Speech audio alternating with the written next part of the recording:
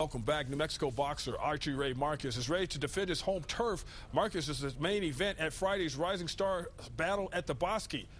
It's been a while since Marquez has fought in his home state. He's held a few open workouts to reconnect. Marquez will fight Johnny Frazier of Las Vegas, Nevada, Saturday at the Santa Ana Star Center. There was some talk of it being a title fight for a vacant belt, but that didn't work out. Looking to get just a little bit of work. I've been out of the ring for a little bit, had a couple injuries. Hopefully just to sharpen up my tools a little bit this fight, and then we have another upcoming fight if this one goes good in June.